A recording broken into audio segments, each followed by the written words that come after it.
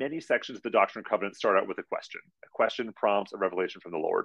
And section 46 is no different. There's a question that leads to section 46.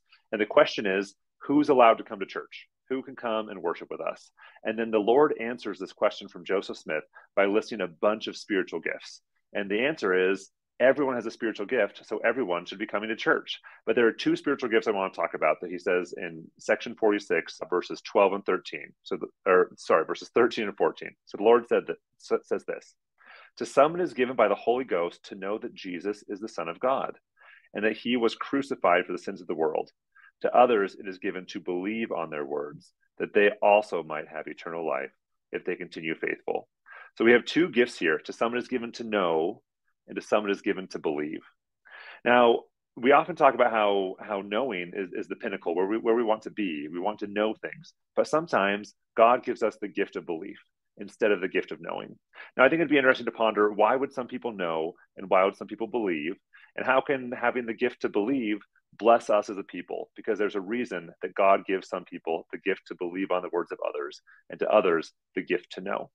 So my parents are both converts to the church. They've been active and faithful ever since. And my dad loves the Book of Mormon. He's read it maybe 200 times since he joined the church 50 years ago. And there's this park by my house that we would drive through a lot, as we would, and still do. My parents still live in the same house. And as a kid, we would drive through this park all the time. And every time we drove through this park, my dad would share his testimony with me. He would tell me that he knew the Book of Mormon was true, that Joseph Smith was a prophet, that Jesus was the Christ, that God lived. Every single time we drove through this park. And so for my whole growing up, I knew that my dad knew. And I don't think I had my own testimony at the time. I believed things. I enjoyed church. I went every week. I liked the scriptures just fine. But I got to believe on his words because I didn't know for myself. And then when I was 14 years old, I attended my first youth conference. Now, I was not very popular when I was 14, and I didn't super want to go to this youth conference. I really only went because my sister signed me up. And I went and honestly had a bit of a tough time at first. It was hard to connect, hard to make friends. But by the end of the 3-day youth conference, I was having a blast. And the last day of the youth conference, we had a testimony meeting. And youth after youth, peer after peer of mine got up to share their testimony. And I did not share my testimony, but as I listened to them share their testimonies, something happened that I'd never experienced before. It's hard to describe really spiritual experience, but it felt like a warm blanket was wrapped around it. Like I just felt this warmth. And I felt like God's love and presence and everything just felt so real for the very first time. And I remember I was staying in this cabin that was a bit of a walk from this room where we'd had this testimony meeting. And I walked out of the testimony meeting. I just didn't want to talk to anyone for fear of bursting this beautiful bub light Ben in. I remember walking across this grass and thinking, how can I ever go back to watching TV and playing video games after this? I felt like I'd had a real glimpse of what mattered and what was important. And I thought, how can I go back to these things I've experienced before? I feel like that was the first time I didn't just believe, but I knew that God was real, that he loved me, and that he was there. And in the book of Galatians, Paul talks about the gifts of the Spirit and how we feel the Spirit. And the Spirit feels like love and peace and joy and temperance and patience. The Spirit feels like all of these things. And that was a little bit of what I experienced that day. I'm sure you're familiar with Alma 32 in the Book of Mormon, but there are some scriptures in Alma 32 where it talks about how the word of God is compared to a seed. And if we plant the seed, it will grow. And then throughout the chapter, Alma explains what happens as we plant the seed. So in Alma 32, verse 33, he says this: "And now behold, because you have tried the experiment that is planting the seed, and planted the seed, and it swelleth and sprouteth and beginneth to grow, ye must needs know that the seed is good." And so as the seed grows, we know it's good. And then he goes on to say this, and he talks about the things that we actually know. He says, "And now behold, is your knowledge perfect? Yea, your knowledge is perfect in that thing, and your faith is dormant. And this because you know." Now he's going to list 4 things that we know. "For you know that the word has swelled your souls, and ye also know that it hath sprouted up, and your understanding doth begin to be enlightened, and your mind doth begin to expand." Okay, these 4 things that we know. We know that that it swelled our souls, the seed is sprouted, our understanding is enlightened, and our mind doth begin to expand. There's no better way for me to describe that experience I'd had as a youth in a youth conference than that my mind was expanded, and I felt something I'd never felt before. And so often we know the things that we have experienced. And he goes on to say in verse 35, Oh, then is not this real? I say unto you, yea, because it is light, and whatsoever is light is good, because it is discernible. And so these things we experience, we get to know, and we know what we've experienced. So what do we do if sometimes our experience with the gospel isn't always good? What if we plant the seed and the fruit doesn't always feel great? I've had some tough times as a member of the church. When I was about 30 years old, and I'm 39 now, I know I look so much younger. When I was 30, I was just wondering if the church was the right place for me. As a gay member, I just felt that there was no place in this doctrine and this culture for a person like me. And I was really struggling. And throughout this whole time, I was trying my very best. I was going to church every week. I was reading the scriptures every day. I was praying every day. I was really trying my best to be a good Latter-day Saint and a good disciple of Jesus Christ and honor my identity as a child of God. And yet I was miserable. I was absolutely miserable. And it felt like the fruits of living the gospel were just rotten and just weren't working. And so I got in my car in Arizona, where I was living at the time, and I drove all the way to my parents' house in Washington State, in Seattle, which is a 2-day drive. And I had a lot of time to think and ponder. And then when I got home, I told my parents everything that had been going on, how I wasn't sure there was a place for me. And my mom told me that she was going to honor my agency, that whatever I chose, there was nothing I could do that could take me outside of the circle of our family's love. And she told me, if you need to leave the church and marry a man, you and he will always be part of our family. And that was such a kind thing for her to do, to say, we trust you, whatever you choose, we're going to honor your agency. And so I decided, you know what, this church isn't the right place for me. I'm out of here. And so I decided that I was going to stop attending church. But I had a strong testimony of Jesus and a strong testimony of heavenly parents. And I decided I wasn't going to give up on them. So I kept reading every day and praying every day and studying the Word of God. And by the time the next Sunday rolled around, I'd changed my mind. So I was actually super bad at leaving the church. But this is what happened. I found myself reading in Matthew 26 that week in my parents' house. And in Matthew 26, the Savior's in the Garden of Gethsemane. And he says this prayer that I'm sure you're familiar with. Let's see, Matthew 26. So this is the Savior in the Garden of Gethsemane. And he says this in verse 39. And he went a little further and fell on his face and prayed, saying, O my Father, if it be possible, let this cup pass from me. Nevertheless, not as I will, but as thou wilt. And as I kept reading, I noticed something I'd never noticed before. 3 verses later, in verse 42, it says, And he went away again the second time and prayed, saying, O my Father, if this cup may not pass away from me except I drink it, thy will be done. And then 2 verses later, in verse 44, And he left them and went away again and prayed the third time, saying the same words. Now, it never occurred to me how much the Savior didn't want to do this, that 3 times he asked for a way out of what he was being asked to do. And for the first time in my life, it occurred to me, my mind expanded. And it occurred to me that Jesus didn't want to do this thing. And it's Christ-like to not want to do something hard. But it's also Christ-like to do the Father's will, whatever it is.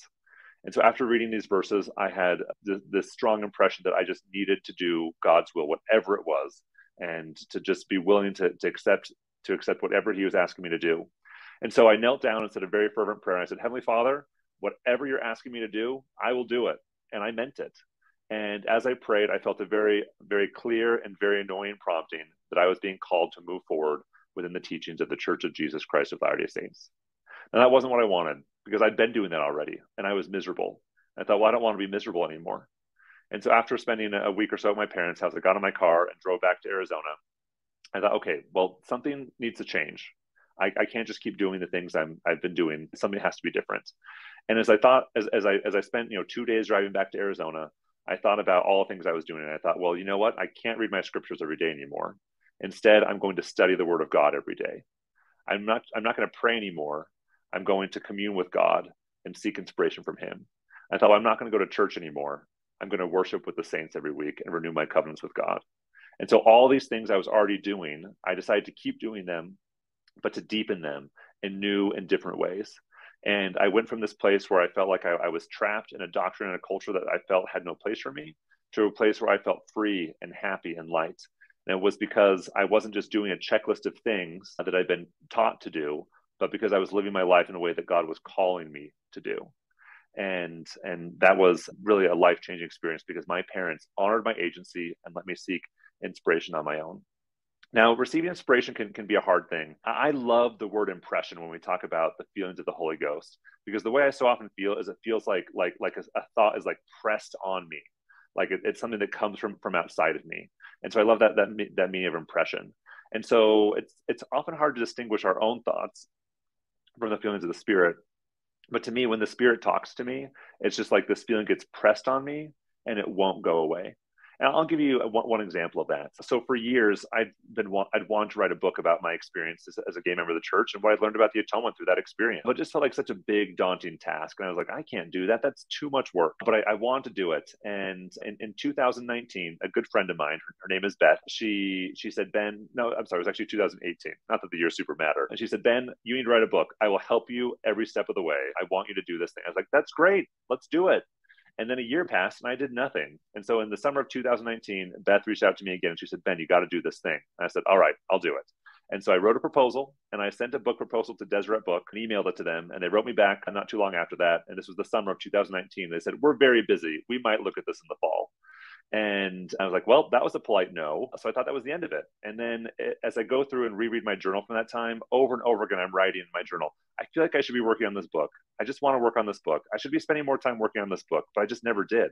But clearly the impression was there again and again and again. And in November of 2019, I heard back from Deseret Book. And they said, we love your manuscript and we loved your proposal. We'd love to see your manuscript. And I thought, oh, shoot, I didn't write anything.